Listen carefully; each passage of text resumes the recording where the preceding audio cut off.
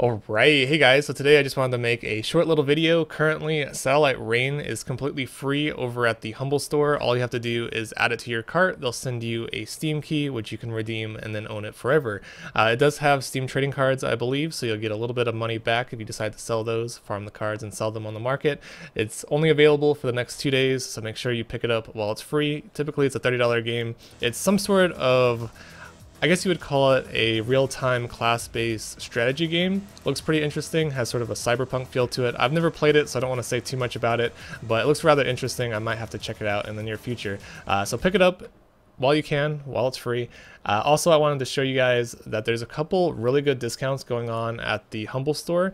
Things like Metal Gear Solid 5, which you can pick up for $4.50, which is ridiculous because this game is absolutely fantastic.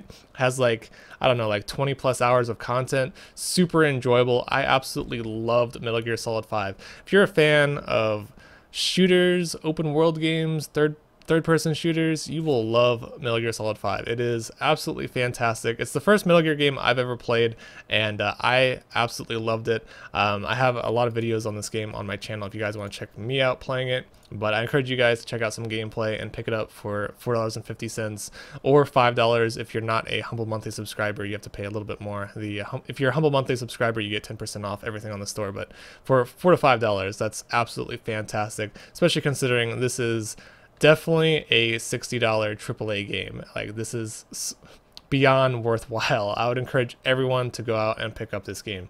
Also, No Man's Sky is on sale. It's $21 with the Humble Monthly discount, or it's like $25 without it, something like that.